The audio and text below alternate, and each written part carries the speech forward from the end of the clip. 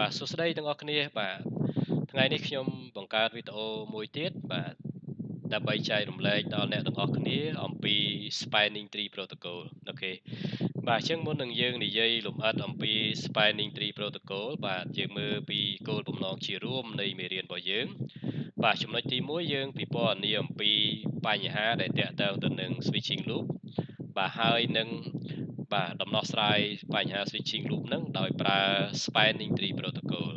អូខេក្នុងចំណុចនេះយើងនឹងបញ្ជាក់ថាតើមូលហេតុអីដែលបង្កើតឲ្យមាន switching loop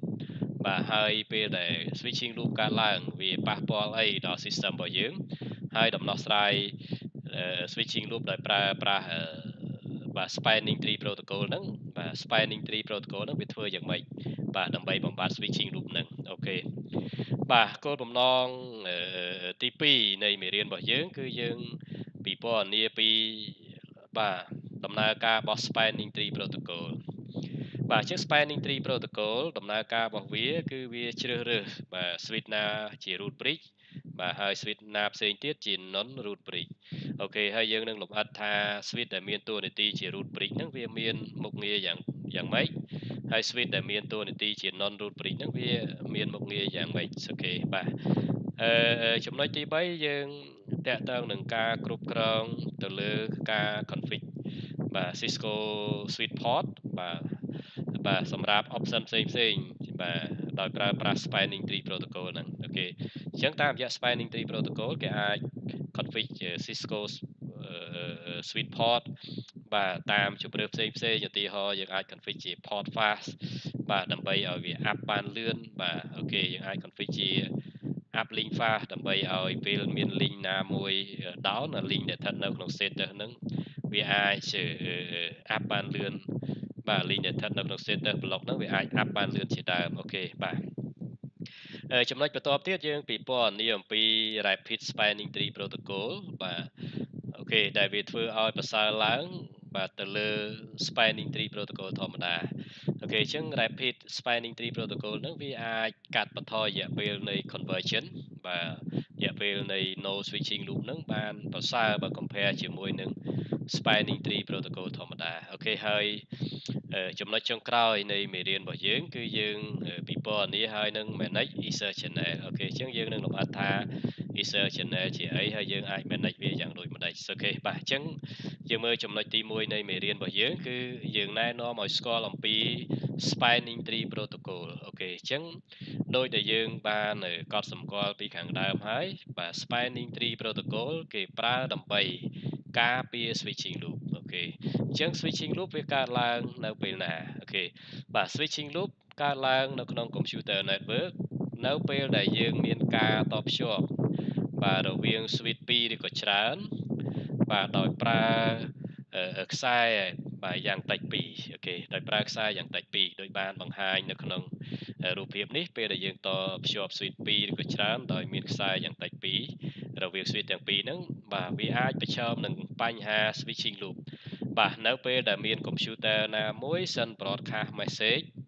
បាទទៅ switch បាទណាមួយជាង switch ហ្នឹងវានឹង broadcast ទៅវិញទៅមកគ្មានពេលបញ្ចប់បាទបង្កើតបានជា switching loop អូខេតើអ្វីជាផលប៉ះពាល់នៃ switching loop បាទផលប៉ះពាល់នៃ switching loop បាទ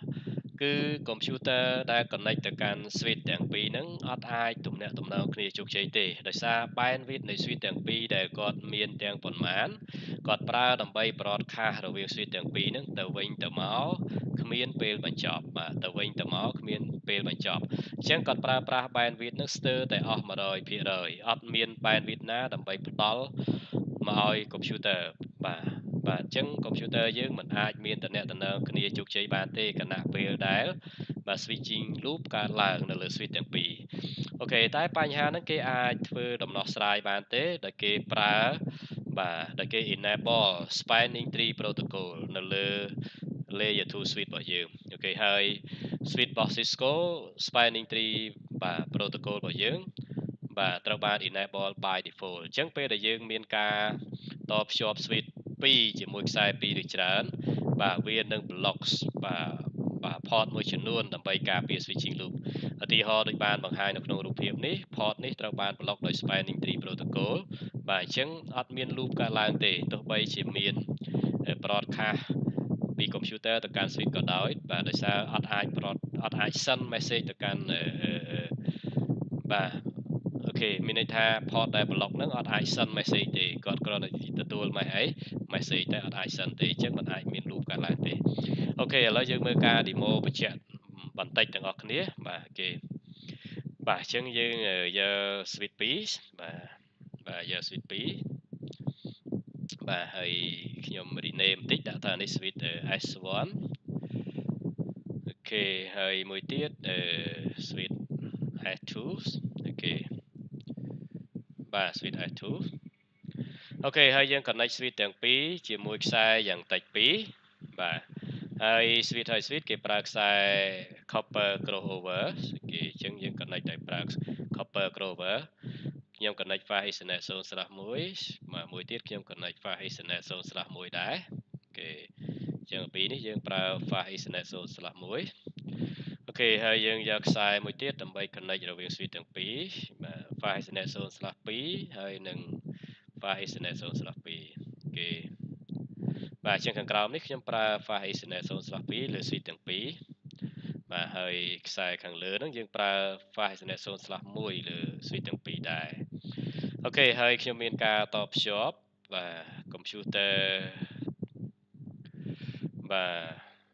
ពីរគ្រឿងបាទ computer មួយគ្រឿងទៅកាន់ switch S1 ហើយ computer មួយគ្រឿងទៀតទៅកាន់ switch S2 អូខេខ្ញុំត fast ethernet 0/3អូខេហើយមួយទៀតត fast ethernet 0/3ដូចគ្នាបាទអូខេបាទនេះ fast ethernet 0/3អូខេហើយខាងនេះក៏ fast ethernet 0/3ដែរបាទអញ្ចឹងតាមរយៈ Spanning Tree Protocol ដូចបានបង្ហាញវានឹង block port មួយរបស់ switch បាទដើម្បីការពារ switching loop អូខេឃើញ block port fast ethernet 0/2បាទនៃ switch ទី1បាទអូខេអញ្ចឹងខ្ញុំអាចshowឲ្យយើងមើលបន្តិច by default Spanning Tree Protocol ត្រូវបាន enable បាទ by default នៅលើ Cisco switch បាទអញ្ចឹងយើងមក privilege mode បាទយើងអាចប្រើ command show spanning tree ដើម្បីមើលព័ត៌មានទូទៅពី spanning tree protocol អូខេបាទអញ្ចឹងយើងឃើញដូចបានបញ្ជាក់នេះបាទ spanning tree enable protocol អូខេអញ្ចឹងបាទ spanning tree របស់យើងត្រូវបាន enable អូខេបាទអញ្ចឹងដើម្បីការពារ switching loop បាទយើងធ្វើ port fast ethernet 0/2នេះត្រូវបានដាក់វានៅក្នុង setters មួយគឺ block បាទ block បាទដើម្បីការពារ loop អូខេដើម្បីការពារ loop អូខេបាទអញ្ចឹងដោយសារតែ Spanning Tree Protocol ត្រូវបាន enable by default បាទទោះបីយើងតរវាង switch ទាំងពីរនឹងដោយខ្សែបាទ2ឬក៏ច្រើនជាង2ក៏ដោយ loop មិនអាចកើតមានទេទោះបីជា computer យើង send broadcast message ទៅកាន់ switch ក៏ដោយអូខេឥឡូវយើងមើលបញ្ជាក់បន្តិចបាទខ្ញុំដាក់ IP computer ដើម្បី computer មានលទ្ធភាពក្នុងការតាក់ទងគ្នាតាមរយៈ switch ទាំងពីរបាទអញ្ចឹង computer នេះខ្ញុំដាក់ 1.1.14 ដងអូខេហើយ computer មួយទៀតយើងដាក់បាទ1.1.13 ដងហើយចុច2 1.1.13 ដងចុច2អូខេបាទអញ្ចឹងcomputer PC0 ហើយ PC1 នេះបាទនឹងអាចមានទំនាក់ទំនងគ្នាបាទតាមរយៈ switch S1 ហើយនិង switch S2 ដោយសារតែ Spanning Tree គាត់ block fast ethernet 0/2នៃ switch ទី1នេះអត់ឲ្យមាន loop កើតឡើងទេអូខេហើយយើងមើលនៅពេលដែល computer បាទរបស់យើងអត់តន់ស្គាល់ MAC address របស់ computer ដៃគូរបស់គាត់អូខេយើងមើលយើងអាច check មើលជាមួយ ARP-A យើងឃើញថា no ARP entry found អូខេអញ្ចឹងដើម្បីតាក់ទងបាទទៅកាន់ computer ដៃគូបាទហើយពេលអត់តស្គាល់អញ្ចឹងគាត់ត្រូវ send broadcast ARP ដើម្បីស្នើសុំបាទអញ្ចឹងពេលនោះ broadcast message ទៅដល់ switch បាទ switch នឹង broadcast បន្តទោះបី switch broadcast បន្តក៏ដោយក៏អត់មានកើតជា switching loop ដែរដោយសារបាទ broadcast បាទដោយសារ fast ethernet 0/2 port 1របស់ switch នេះត្រូវដាក់នៅក្នុង status មួយគឺអី block អូខេ block បាទអញ្ចឹង block វាគ្រាន់តែ receive តែអត់សិនបន្តទេអូខេអញ្ចឹងយើងមើលការ demo បញ្ជាក់ទាំងអស់គ្នាបាទយើងមើលការ demo បញ្ជាក់បាទអញ្ចឹងខ្ញុំយកចប់យក package មួយនេះជា source នេះជា destination អូខេយើងឃើញស្ទប់ទី3 IP source មួយ4ដង IP destination មួយ3ដង2ហើយកញ្ចប់យើងប្រភេទ message ហ្នឹងគឺ ping បាទតើតើ connectivity យើងមើលស្ទប់ទី2អូខេបាទស្ទប់ទី2របស់យើងគឺអីបាទ MAC address source បាទជារបស់ source នេះតែ MAC address destination ដាក់អី app 12ដង AOP បាទមានន័យថាជា broadcast MAC address បាទហើយគេប្រើប្រាស់ AOP address resolution protocol បាទ AOP ហ្នឹងគេប្រើដើម្បីសុំ MAC address របស់ម៉ាស៊ីនណាមួយដែលគេស្គាល់ IP អញ្ចឹងម៉ាស៊ីនដែលមាន IP មួយ4ដងសុំ MAC address របស់ម៉ាស៊ីនដែលមាន IP មួយ3ដង2អូខេបាទអញ្ចឹងវាជា broadcast បាទពេលដែលទៅដល់ switch នឹង broadcast បន្តអូខេបាទអញ្ចឹងទោះបី switch broadcast បន្តក៏ដោយបាទពេលដែលទៅដល់ switch បាទ S2 បាទអូខេបាទ switch S2 បាទគាត់នឹង broadcast មកនេះវិញបាទមក port ដែល block តែ port block នេះអត់អីបាទអត់បញ្ជូនបន្តទេអញ្ចឹងអត់អាចមាន loop កើតឡើងនៃ switch ទាំងពីរទេអូខេយើងមើលមក block នេះតែ block នេះអត់មានបញ្ជូនបន្តទេបាទគឺវា drop ចោលបាទបើសិនតែវាបញ្ជូនបន្តមកខាង port active នេះគឺវានឹង loop កើតឡើងអូខេបាទអញ្ចឹងដោយសារ spanning tree block បាទយើងអត់មាន loop កើតឡើងទេតំណែងនៃ computer ទាំងពីរហ្នឹងគឺបាទនឹង successful អូខេបាទយើងមើលតិចទៀតយើងនឹងឃើញថាវា successful អូខេបាទអញ្ចឹងអត់មាន loop កើតឡើងទេអូខេអញ្ចឹងដំណោះស្រាយនៃ switching loop បាទគេប្រើ Spanning Tree Protocol អូខេយើងឃើញ process នេះ successful បាទប៉ុន្តែប្រសិនបើយើង disable Spanning Tree វិញបាទ loop និង Spanning Tree Protocol វិញបាទបញ្ហា loop នឹងកើតអីនឹងកើតមានឡើងបាទអូខេអញ្ចឹងយើងគ្រាន់តែ disable ដើម្បី testing ទេបាទ disable ដើម្បី testing ទេណាគេយើង disable spanning tree បាទដើម្បី testing បាទពេលនោះ loop នឹងកើតអីនឹងកើតមានឡើងបាទ loop នឹងកើតមានឡើង computer បាទទាំងពីរហ្នឹងអត់អាចមានលទ្ធភាពក្នុងការតាក់ទងគ្នាបានទេដោយសារពេលដែល computer ណាមួយសិន broadcast ទៅ switch បាទដោយសារ port ទាំងអស់នោះសុទ្ធតែ active អត់មាន spanning tree block អញ្ចឹងវានឹង broadcast ទៅវិញទៅមកគ្មានពេលបាញ់អីគ្មានពេលបញ្ចប់បាទបង្កើតបានជា switching loop បាទដែល bandwidth ដែល switch ទាំងពីរមានទាំងប្រមាណគាត់ប្រើដើម្បី broadcast ទៅវិញទៅមកនោះស្ទើរតែអស់អត់មានលទ្ធភាពណាផ្ដល់ការតភ្ជាប់ឲ្យ computer ទេអញ្ចឹង computer យើងអត់អាចមានការតាក់ទងគ្នាជោគជ័យទេអូខេអញ្ចឹងធ្វើម៉េចដើម្បីបាទ disable អឺ spanning trees បាទដើម្បី disable spanning tree protocol គេចូលមក global mode បាទនៃ switch ទាំងពីរអូខេបាទអញ្ចឹងយើងចូលមក global mode ហើយខ្ញុំដាក់ឈ្មោះវាមួយដើម្បីកត់សម្គាល់ថា S1 អូខេអញ្ចឹងដើម្បី disable បាទ spanning tree protocol គេមាន command no spanning trees VLAN 1អូខេអញ្ចឹងគេ disable spanning tree ពី VLAN អីពី VLAN លេខ1អូខេហើយ switch មួយទៀតយើងធ្វើវាដូចគ្នាបាទហើយយើង disable នេះយើងគ្រាន់តែ disable ដើម្បី testing ថាវាមាន loop ទេប្រសិនបើយើងអត់មាន spanning tree protocol ខ្ញុំដាក់ឈ្មោះវាមួយថា S2 អូខេគេមាន command no spanning tree VLAN 1អូខេបាទអញ្ចឹងយើងនឹងឃើញថាលែងមាន port ណាមួយត្រូវបាន block ហើយបាទអញ្ចឹងខ្ញុំនឹង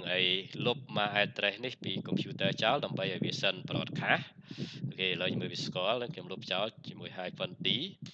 បាទអញ្ចឹងពេលដែលវាអត់ស្គាល់វានឹងសិន broadcast អញ្ចឹងពេលដែលទៅដល់ switch នឹង broadcast ទៅវិញទៅមកគ្មានពេលបាញ់អី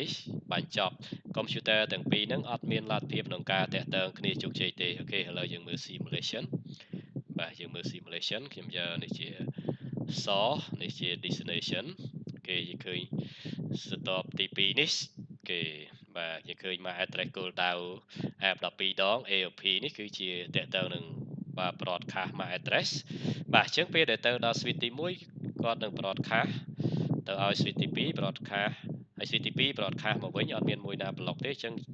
broadcast ទៅវិញទៅមកគ្មានពេលបាញ់អីគ្មានពេលបញ្ចប់ទេគេមើលទី2 broadcast មកវិញអូខេអញ្ចឹងចេះតែ broadcast បាទទៅវិញទៅមកទៅវិញទៅមកបាទចេះតែ broadcast ទៅវិញទៅមកគ្មានពេលបញ្ចប់អូខេបាទ broadcast ទៅវិញទៅមកគ្មានពេលបញ្ចប់អូខេអញ្ចឹងយើងឃើញថាតំណែងរបស់យើងគឺ fail គេ fail ដោយសារតែ loop កើតឡើងនៃ switch ទាំងពីរអញ្ចឹង bandwidth ដែល switch ទាំងពីរមានទាំងប្រមាណគាត់ប្រើដើម្បី broadcast ទៅវិញទៅមកគ្មានពេលបញ្ចប់អត់មានផ្ដល់ bandwidth ហ្នឹងមកឲ្យ computer ទេអញ្ចឹង computer ទាំងពីរហ្នឹងអត់អាចមានលទ្ធភាពក្នុងការតាក់ទងគ្នាជោគជ័យទេអូខេអញ្ចឹងបន្ទាប់ពីយើង disable វាហើយដើម្បី testing ឃើញថា loop ពិតជាកើតមានមែនបើសិនបើអត់មាន spanning tree បាទបន្ទាប់មកវិញយើងត្រូវតែអី complete enable វាមកវិញបាទបើសិនបើអត់បាន enable វាទេបាទប្រកាសណាស់បាទ computer របស់យើងអត់អាចមានតំណែងតាម switch ទាំងពីរទេដោយសារ loop វាកើតឡើងអូខេដោយសារ switching loop កើតឡើងអូខេអញ្ចឹងដើម្បី enable វាមកវិញយើងបាទចូលមក global mode យើងប្រើ command spanning tree vline 1បាទ spanning tree vline 1គឺយើង enable spanning tree លើ vline 1គឺ enable spanning tree លើគ្រប់ port ទាំងអស់របស់ switch របស់យើងដោយសារគ្រប់ port ទាំងអស់ស្ថិតនៅក្នុង vline លេខ1បាទអូខេអញ្ចឹងលើ switch មួយទៀតបាទយើងធ្វើដូចគ្នាដែរបាទគឺយើង spanning tree vline H vline 1អូខេបាទអញ្ចឹងពេលដែលយើង enable វាមកវិញបាទវានឹងត្រូវ block port ណាមួយដើម្បីការពារ switching loop បាទអូខេអញ្ចឹងយើងមើលបន្តិចទៀតបាទរវាង port បាទ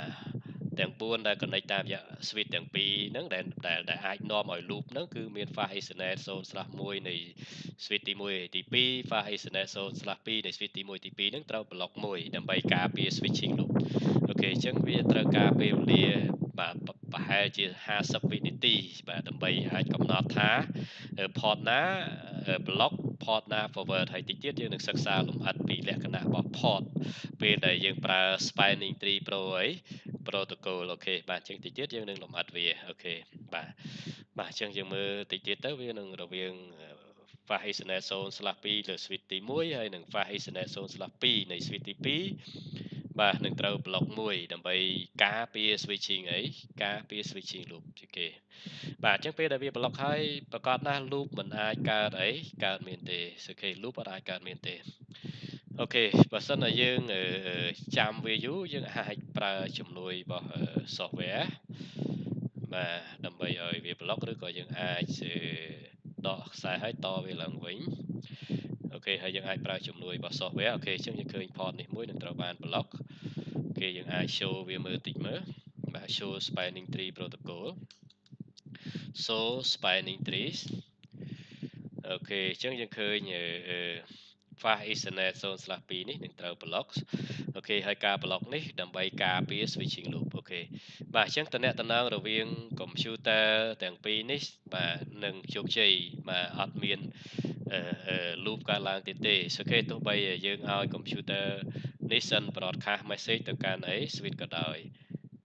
អូខេយើងឃើញអត់មានស្គាល់មក address ទេអញ្ចឹងប្រកាសណាស់គាត់នឹង send broadcast អូខេនេះជា source នេះជា destination បាទអញ្ចឹងយើងឃើញ process របស់យើងគឺជោគជ័យណាអូខេជោគជ័យ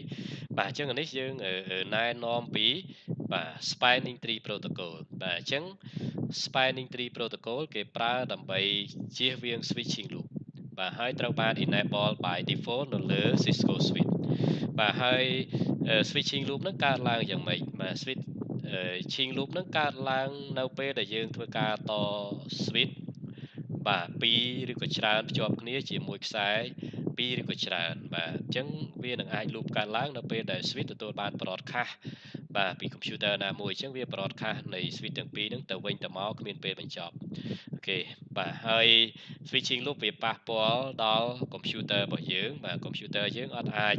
មានលទ្ធភាពក្នុងការតាក់ទងគ្នាជោគជ័យទេនៅពេលដែល switch បាទ បាទនៅពេលដែល switch ទាំងពីរហ្នឹងបាទswitching loop អូខេវានៅពេលដែល switching loop កើតឡើងលើ switch ទាំងពីរអូខេដោយសារតែ bandwidth ដែល switch ទាំងពីរមានទាំងប្រមាណគាត់ប្រើដើម្បីបាទ broadcast ទៅវិញទៅមកគ្មានពេលបញ្ចប់ហ្នឹងអូខេបាទអញ្ចឹងយើងមើលដោយដែលយើងបាន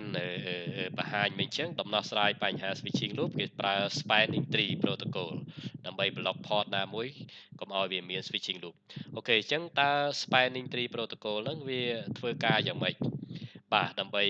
បំបត្តិនៅ switching loop នៅក្នុង line របស់យើងហ្នឹងបាទអញ្ចឹងដើម្បីបំបត្តិ switching loop នៅក្នុង line របស់យើងបាទ Spanning Tree Protocol បាទគាត់ monitor ទៅលើបណ្ដាញរបស់យើងហើយនឹងទៅលើ link នីមួយៗបាទជាពិសេស link ដែល secure ឬក៏ link ដែលបំរុងហ្នឹងអូខេអញ្ចឹងបន្ទាប់ពីគាត់ monitor ទៅលើបណ្ដាញហើយលើ link នីមួយៗហើយជាពិសេស link ដែលប្រើដើម្បីទុក secure ហ្នឹងបាទជំហានបន្ទាប់គឺគាត់ disable បាទគាត់ block ឬក៏ថា disable link ដែល secure ហ្នឹងបាទហើយកំណត់ថា link ដែលអត់ block ហ្នឹងណាបាទហើយបន្ទាប់មកអី setting up prefer and non prefer link between switch បាទបន្ទាប់មកគាត់កំណត់អឺអឺអឺថា link ណាជា prefer បាទ prefer គឺស្ថិតនៅក្នុង status មួយបាទធម្មតាយើងអាចទាំង send អាចទាំង receive ហើយ non prefer បាទគឺវាស្ថិតនៅក្នុង status blocking បាទវានឹងคล้ายជា prefer បាទពេលដែល prefer ហ្នឹងបញ្ហាបាទពេលដែល prefer ហ្នឹងដាច់ឬក៏ failure ឬក៏មានបញ្ហាកើតឡើង non prefer បាទវានឹងធ្វើការជំនួសអូខេអញ្ចឹងយើងមើលដូចបានបង្ហាញនេះអានេះគឺជាបាទ link នេះគឺ prefer បាទនេះគឺ non prefer block បាទអញ្ចឹងពេលដែល non prefer នេះ problem បាទ non prefer របស់យើងបាទនឹងធ្វើការជំនួសបាទ non prefer របស់យើងនឹងធ្វើការជំនួសអូខេអញ្ចឹងយើងឃើញវានឹងធ្វើការជំនួសអូខេបាទអញ្ចឹងអានេះគឺតកតងនឹងបាទ spanning tree បាទដំណាក់វាធ្វើការដោយវា monitor ទៅលើបណ្ដាញហើយទៅលើ link នីមួយៗបាទអូខេបន្ទាប់មកវាជាពិសេស link បំរុងវាកំណត់ link បំរុងហ្នឹងជាលក្ខណៈ disable មានយើងអាចហៅវាថា non prefer ហើយ link ផ្សេងទៀតជា prefer គឺវាអាចអីបាទ send receive ហើយ non prefer នេះគឺវាស្ថិតនៅក្នុង status មួយ block បាទប៉ុន្តែពេលដែល prefer failure prefer បញ្ហាអញ្ចឹង non prefer វានឹងធ្វើការជំនួសបាទប៉ុន្តែពេលដែលអឺអឺអឺ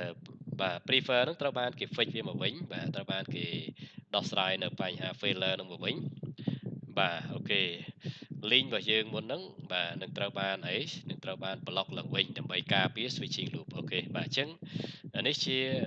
បាទរបៀបដែល spanning tree ធ្វើការដើម្បីបំបត្តិនៅ switching loop នៅក្នុង line របស់យើងបាទដោយគាត់ monitor ទៅលើបណ្ដាញបាទហើយនឹង link នីមួយៗបាទជាពិសេស link ដែល secure ហ្នឹងហើយគាត់ disable លើ link secure បន្ទាប់មកគាត់កំណត់ prefer បាទ prefer ណាបាទលើ link បាទផ្សេងទៀតដែល prefer ហ្នឹងគឺបាទយើងអាចប្រើដើម្បី send និង receive ស្ថិតនៅក្នុងស្ថានភាពមួយធម្មតាបាទហើយគណៈពេលដែល prefer ហ្នឹងវា fail បាទ link ដែលជា non prefer ដែលជា link secure ហ្នឹងវានឹងធ្វើការជំនួសវិញអូខេបាទនឹងធ្វើការជំនួសវិញអូខេបាទហើយចំណុចមួយទៀតបាទតកតងនឹង spanning tree protocol របស់យើងបាទត្រូវបានកំណត់ថា switch ណាមួយជា root bridge ហើយ switch ដទៃទៀតបាទជា non root bridge បាទហើយ switch ដែលជា root bridge បាទគាត់ជាអ្នកមានសិទ្ធិក្នុងការសម្រេចចិត្តនៅក្នុងបណ្ដាញបាទអញ្ចឹង Spanning Tree Protocol កំណត់ថា switch ណាមួយជា root bridge បាទដែលគាត់មានតួនាទីជាអ្នកសម្រេចចិត្តបាទ decision maker នៅក្នុងបណ្ដាញបាទហើយ switch ដទៃទៀតហ្នឹងគឺជា non root bridge បាទហើយបាទទាំង root bridge ទាំង non root bridge ហ្នឹងគឺត្រូវតែមានទំនាក់ទំនងគ្នាអូខេបាទវាធ្វើការជាមួយគ្នាបាទអូខេបាទអញ្ចឹងយើងមើល root bridge បាទតើអ្វីជា root bridge បាទអញ្ចឹង root bridge គឺជា switch បាទស្រទាប់ទី2ឬក៏ជា bridge បាទដែលជាអ្នកសម្រេចថាតើ root មួយណាឬក៏ថា link មួយណាជា prefer បាទហើយដូចយើងបានកត់សម្គាល់ ខាងលើអញ្ចឹង prefer គឺអាចទាំង send ទាំង receive បាទហើយ link ណាបាទឬក៏ root ណា non prefer បាទ non prefer នេះស្ថិតនៅក្នុង status មួយគឺ blocking បាទដើម្បីការពារ switching loop បាទហើយ non root bridge វិញក៏ជា switch បន្ទាប់ទី2ឬក៏ជា bridge បាទតែវាមិនមែនជា root bridge ទេបាទហើយ non root bridge នេះវាសម្របសម្រួលជាមួយ root bridge ដើម្បីជំនួយដល់ root bridge បាទក្នុងការកត់សម្គាល់ថាតើបាទ root ណាឬក៏ link ណាបាទជា prefer អាចទាំង send ទាំង receive ហើយ root ណាឬក៏ link ណាបាទជា non prefer បាទអូខេដែលតភ្ជាប់ពី non root bridge ទៅកាន់ root bridge ហ្នឹងអូខេអញ្ចឹងវាផ្ដល់ជាជំនួយដល់ root bridge ដើម្បី root bridge អាចសម្រេចថាតើ link មួយណាឬក៏ root មួយណាដែលតពី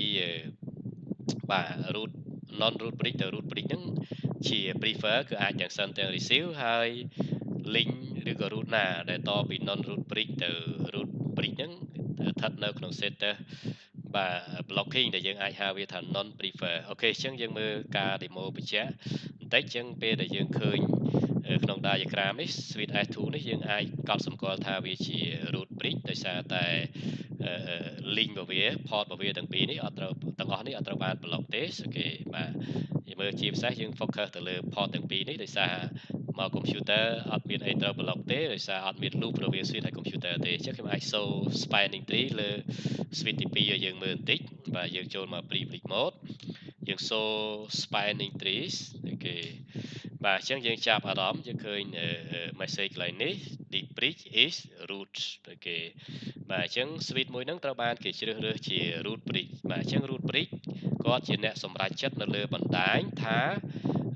root ណាឬក៏ link ណាបាទស្ថិតនៅក្នុង status forward គឺអាចទាំង send អាចទាំង receive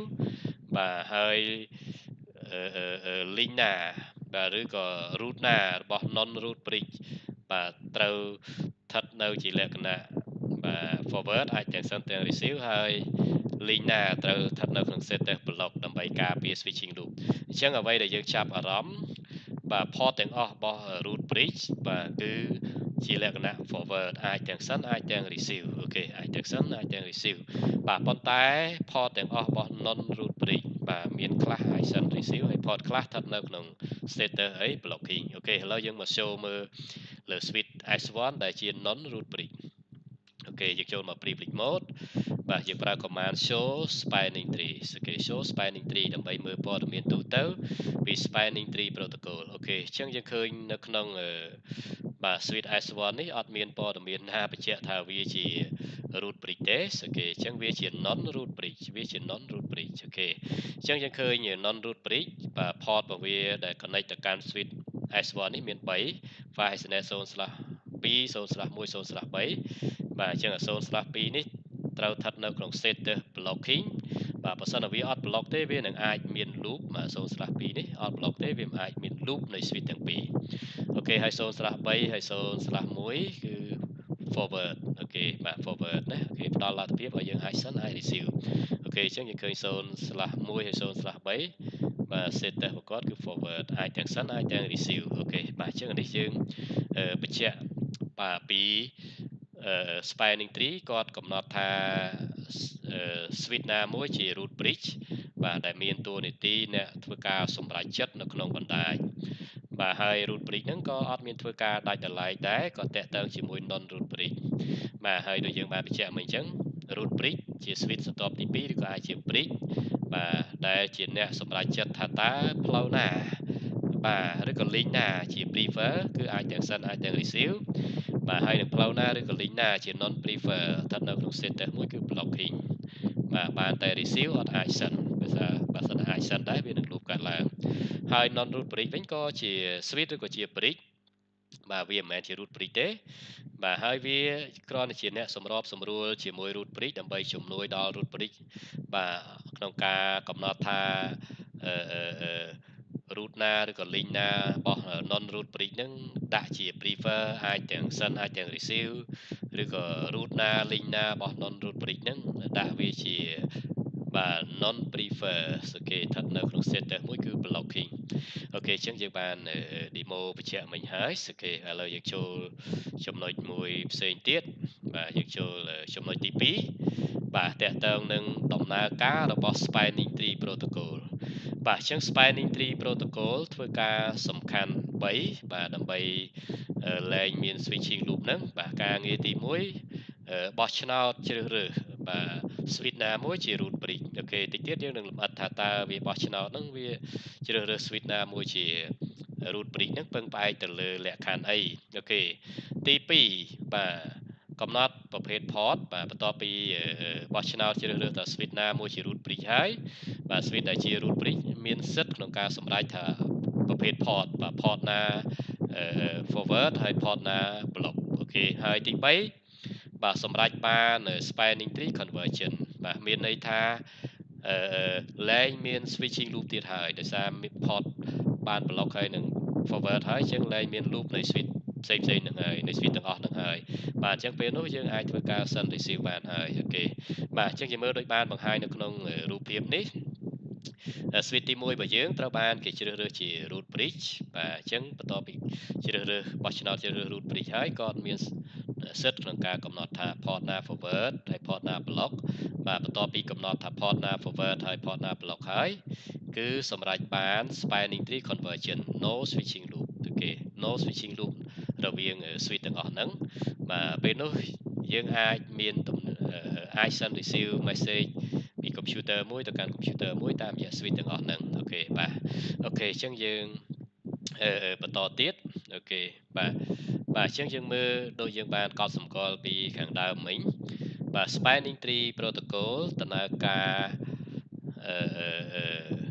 បាទអូខេធ្វើការ3សំខាន់បាទដើម្បីសម្រេចបានបាទបណ្ដាញរបស់យើង stable បាទបណ្ដាញយើងមានលំនឹងនេះឬយើងអាចហៅថា loop free line បាទ line របស់យើងអត់មាន loop កើតឡើងរវាង switch ដែលចូលរួមក្នុងបណ្ដាញនឹងទៀតទេបាទអូខេអញ្ចឹងការងារទី1គឺបាទបោះឆ្នោតជ្រើសរើស switch ណាមួយជា root bridge បាទ electing spanning tree root bridge អូខេអញ្ចឹង switch ណាមួយដែលត្រូវបានគេបោះឆ្នោតជ្រើសរើសជា root bridge គឺសំដៅទៅលើ switch ដែលមាន bridge ID ទាបជាងគេបាទដែលមាន bridge ID ទាបជាងគេ lowest bridge ID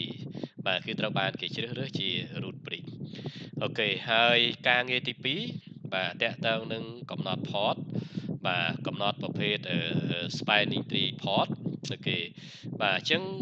ពេលដែលជ្រើសរើស switch ណាមួយជា root bridge ហើយគាត់មានសិទ្ធិក្នុងការសម្រេចបាទកំណត់ port ថា port ណា block ហើយនិង port ណា forward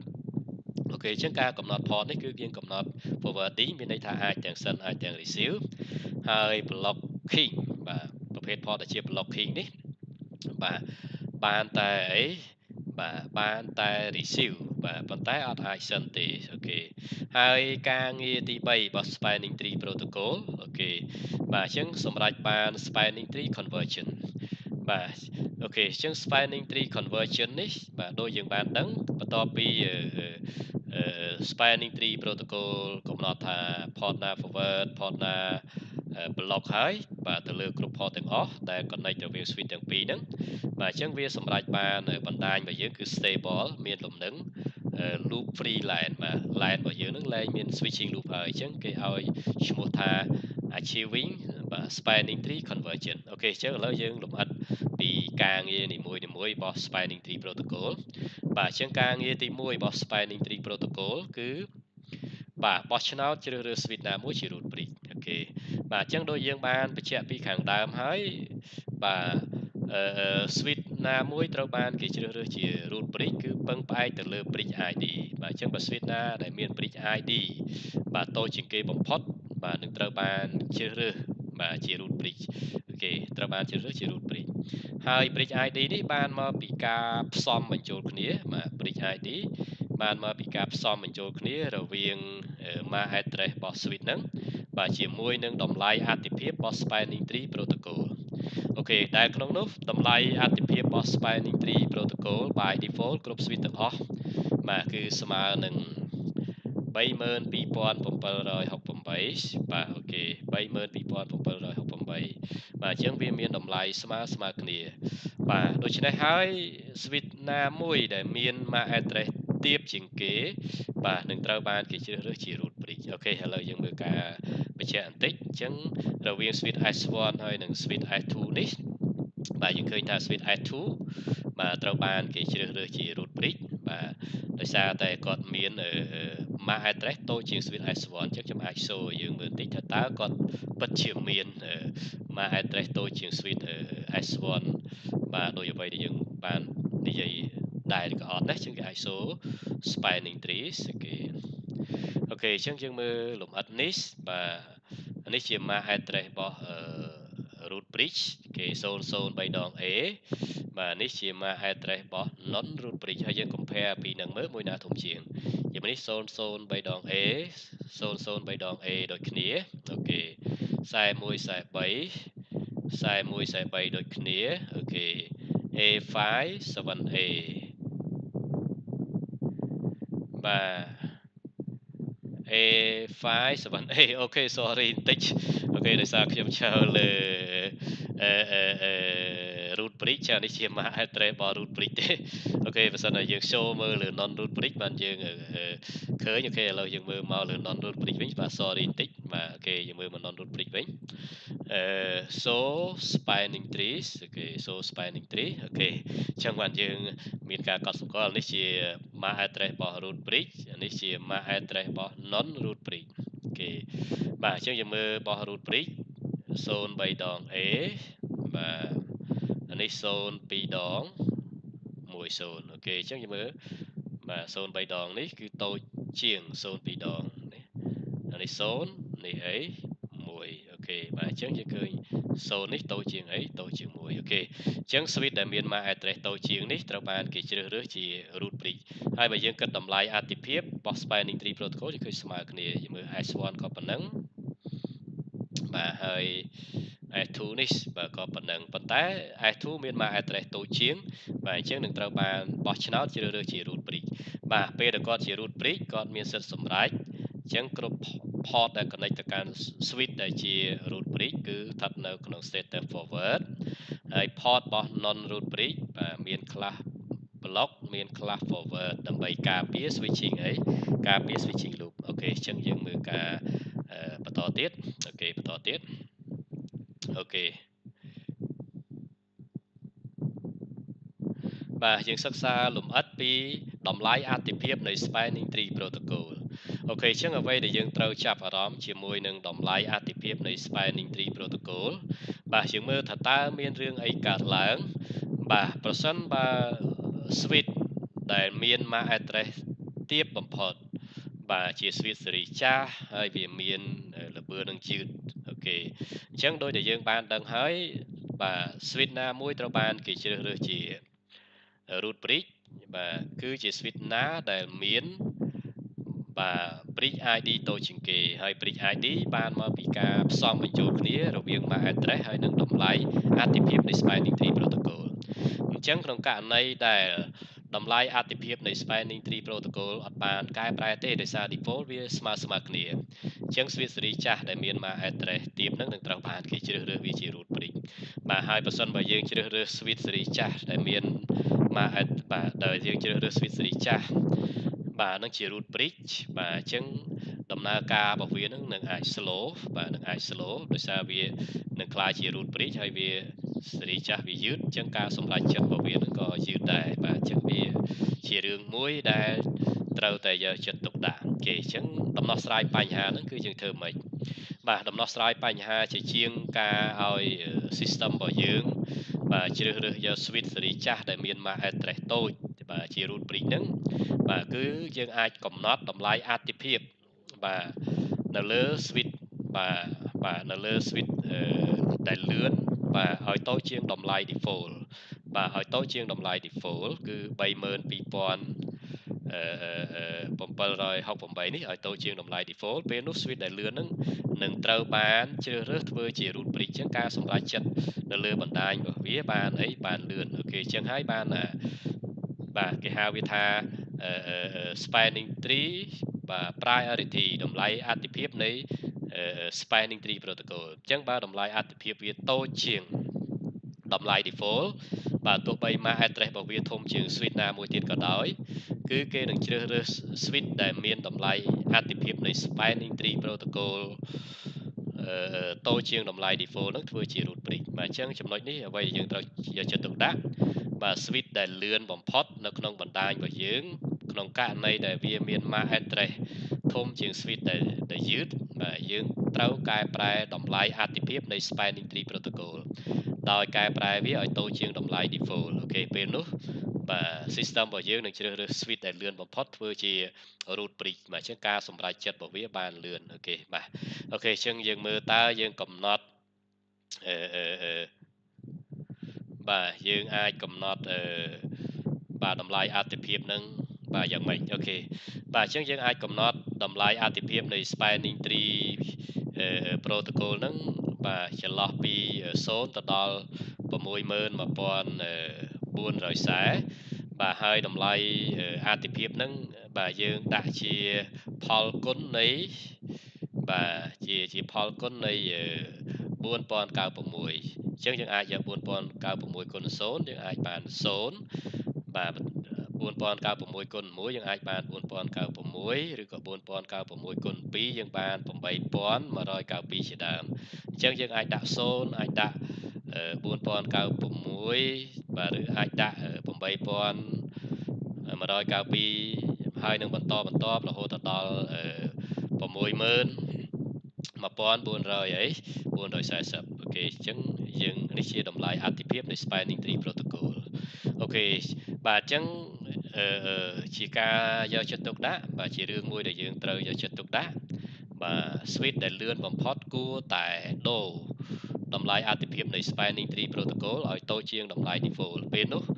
បាទ system របស់យើងនឹងត្រូវបានជ្រើសរើស switch ដែលលឿនបំផុតនឹងជា root bridge ហើយការសម្រេចចិត្តរបស់វាបានលឿនអូខេអញ្ចឹងយើងមើលដូចបានបង្ហាញនៅក្នុងរូបភាពនេះបាទ switch ទី2នេះបន្ទាប់ពីគេបានកែប្រែតម្លៃអាទិភាពនៃ Spanning Tree Protocol មក4096អញ្ចឹងវានឹងត្រូវបានគេជ្រើសរើសជា root bridge អូខេបាទអូខេត្រូវបានគេជ្រើសរើសជា root bridge អូខេអញ្ចឹងជំហានបន្ទាប់បាទយើងត្រូវដឹងថាតើធ្វើយ៉ាងម៉េចដើម្បីកែប្រែតម្លៃអាទិភាពនៃ Spanning Tree Protocol ហ្នឹងអូខេអញ្ចឹងដើម្បីកែប្រែតម្លៃអាទិភាពនៃ Spanning Tree Protocol